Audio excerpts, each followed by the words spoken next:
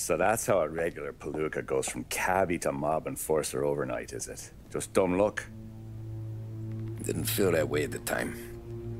Me parking on that particular street, taking a break just when Paulie and Sam are coming around the corner, what are the odds? It felt like, I don't know, like someone was watching out for us. Whatever helps you sleep at night, pal, but it's a lucky break all the same. I mean, one day you're busting your back, doing an honest day's work in a city that's been trying to scrape you off its heels since the day you stepped off the boat, and the next you're stuffing your pockets full of Salieri's dirty money and lording it over the rest of us. Yeah, it wasn't like that. Back then, Salieri didn't have the run of the city. For every buck Salieri made, Don Morello would turn 10. He paid off cops, politicians, judges, and anyone he couldn't buy, he scared into looking the other way.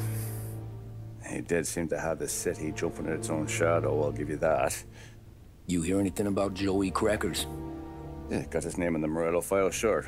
Boxer, right? Yeah, that's the guy.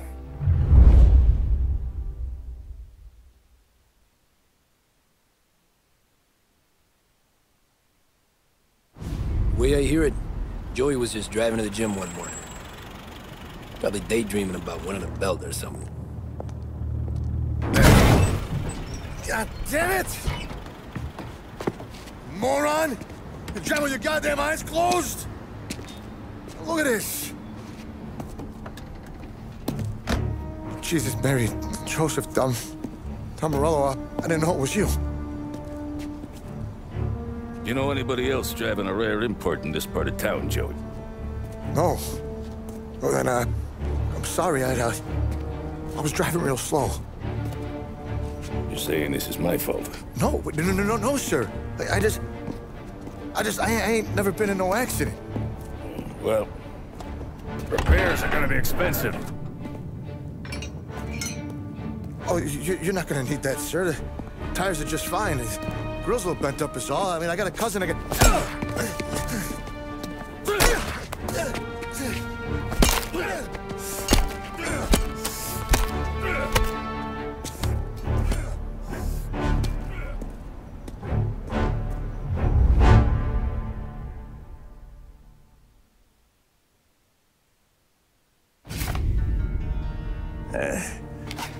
Someone spun you a tale, pal.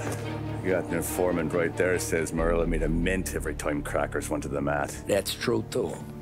And still, Morello left that poor sap dead in the street. Head all caved in.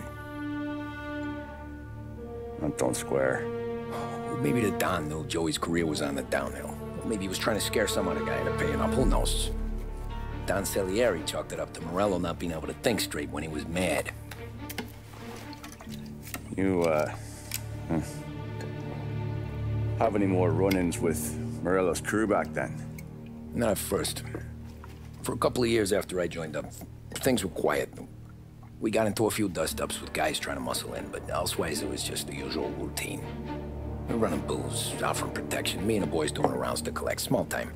But I ain't gonna lie. Most days, we was also having a bit of fun.